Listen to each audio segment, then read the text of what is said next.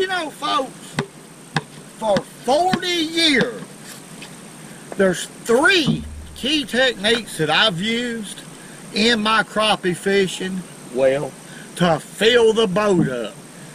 I'm going to share them with y'all here today. Woo! The first thing I want to talk about is the importance of a loop knot. Here's a loop knot right here. I commonly use that loop knot, folks, when I'm vertical jigging or casting. You can use it either way. Why is it important? Well, what it does is when you're jigging, this plastic will float this jig up in a horizontal manner, the same way that a minnow swims. Okay, the freedom of that knot on that jig will allow that to happen.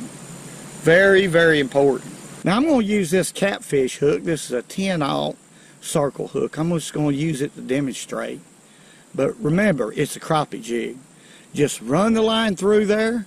This is how quick this is. Look, folks, it's simple. Run this hook once, twice, 3 times. Look, we're done.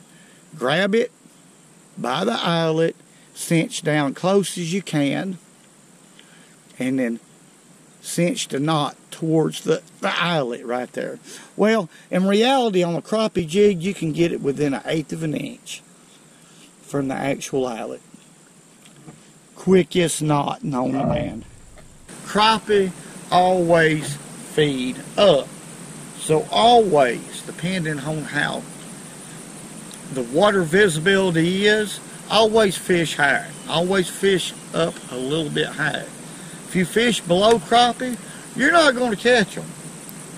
You can hang it up. You might catch one every once in a while, but the key to catching a lot of them is fishing up above them slightly, once the depth is found. One of the most, if not the most important thing about crappie fishing, well, is depth. And how to practice depth control. It takes a lot of years to do that. But one of the best ways to go about it, it don't matter if you're fishing deep, mid-depth, or shallow water. Once you catch a couple of fish, by fishing, by trying, by putting in the work, that's what it's all about. Once you catch a couple of fish, just repeat that. Just repeat that depth. Keep that jig at that depth. There's a lot of different ways to do it. A 1/32 ounce jig, well, after you make a cast, after it hits the water, usually a 1/32 of an ounce will fall 1 foot per second. You can use the countdown method. 1 100, 2 100, 3 100. And by the time you get to 8, well, it's fell 8 feet. If that's where the fish was when you caught it, well, just do that. That's a simple way to do it. If you're vertical jigging, well, wherever you catch the fish, whatever depth, just get it back in the ballpark. A lot of people, believe it or not, on this kind of line right here, especially high vis, will take a permanent marker after they hook a fish, not real, but take a permanent marker, mark their line, let it dry while they're pulling in the fish. A lot of people will do that. You know, that's one way to go about it. I don't do that. I'm a carpenter, so I can guess it. This is a 6-foot rod. If I'm vertical jigging, I can let the jig hit the top of the water, and I can guess 6 foot. Let it fall to that 6-foot depth. Say I'm catching them at 12 feet, raise it back 6 more feet, and let it fall back until it's tight with my rod tip. Whatever way you go about it, practice it. Practicing is the key to keeping depth control. Now, how do I choose the color of jig that I'm going to fish with when it comes to clear water or muddy water conditions or stained water? An easy way of picking colors. Well, in clear water, you want natural looking colors to match the forage. And in dingy to muddy water, you want bright colors that'll stand out. Here is my #1 favorite, folks, without a doubt, clear water color, and that's the blue ice. Blue ice. My second color, favorite color, is going to be the live minnow color. It's a very natural looking color.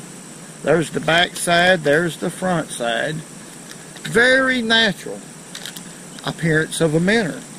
But in muddy and stained water, the pink phantom has got to be my most favorite color. I've caught many a fish on that color right there. The second best is going to be twilight. That's going to be it. And these colors, I guarantee you, work under those conditions. Well, folks, here's some footage from a few months ago of me and Mama Sue fishing for crappie. I hope y'all enjoy it. You got another one? Are you? Is it a big one? Are you sure? What? Please. It's hard. Oh, it's a bass. A big crappie. My goodness. Down, honey. Yeah, I know.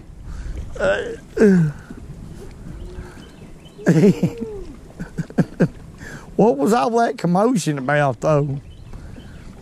Was it a little spotted bass or a largemouth? He's strong, honey. Oh, yeah. Bass fish are strong. They're a lot stronger than these crappie fish. Let me see right here. What is that? That's a spotted bass. Is it? Yeah. Boy, he took that and he went. He put it as hard as he could. That's a pretty spot. Then we'll let him go. Okay. We done mounted up enough crappie for supper. All right. If you don't care. I don't care. I don't like keeping these. Ain't he pretty? Yeah, they are. He's stout little bugger. Yep. Let's put him back right here. Let's let him go. No need to keep him. We got crappie. Well, good job.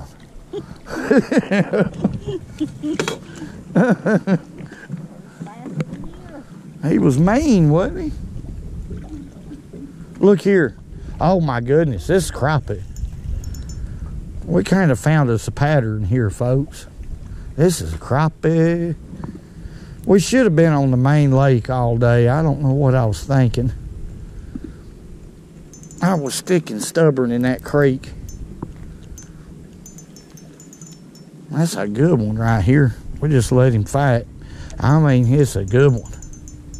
Look at there, what a crappie. My. Oh, that's a mule, Lisa. Oh my goodness.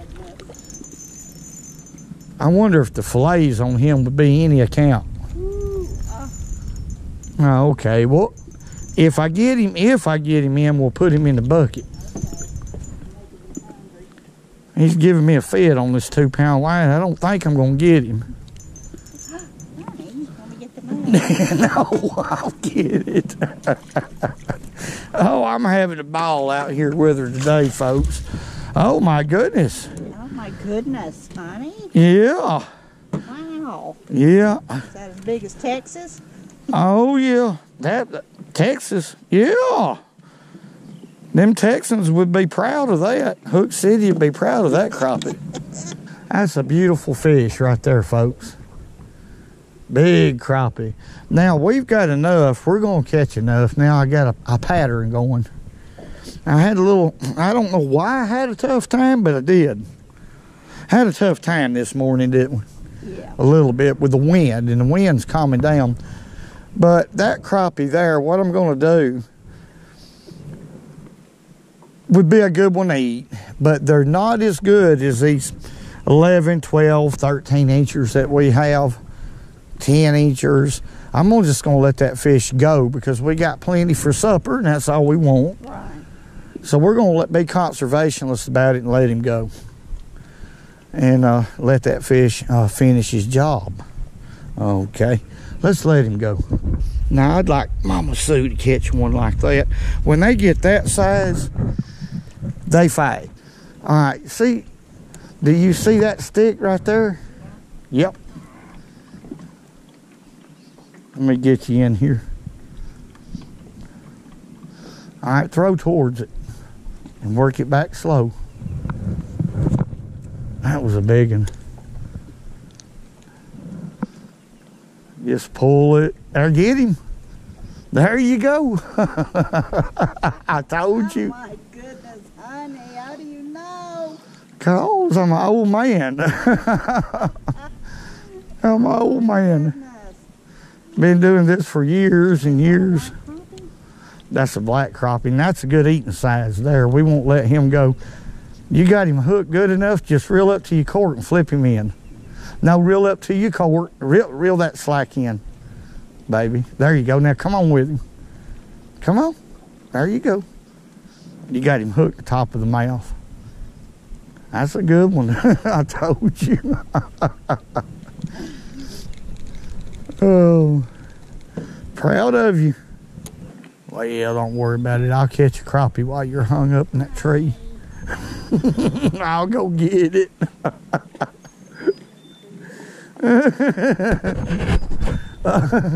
Wait a minute, I'll go get it.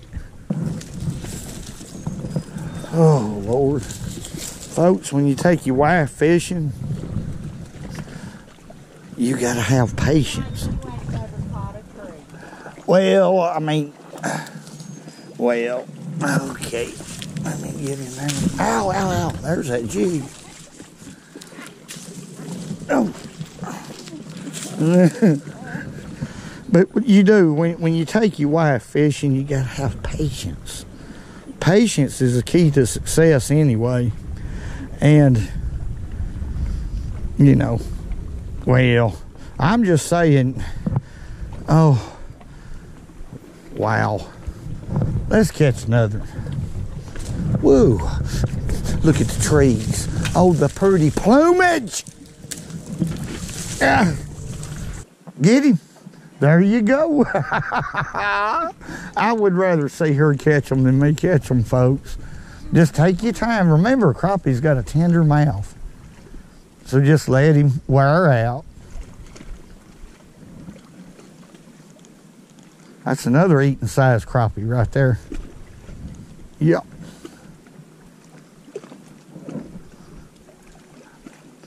I'm gonna teach you. Look at there. That's a good one right there. Let me net that one. That's a good fish right there. Shaking like a bass. Yep, shaking his head, trying to shake that jig, ain't he? That ain't a bad look at all right there. That's about a, let's see. Let's see how big he is right here. Probably about 13 and a half. We'll keep him. We'll keep your crappie. We'll eat that one. That's a good little jig, folks. That's a good jig. Not a name brand jig, but it don't matter. Don't matter at all. I want to say God bless each and every one of y'all. Thank y'all for all the great comments. Hey, doggone it.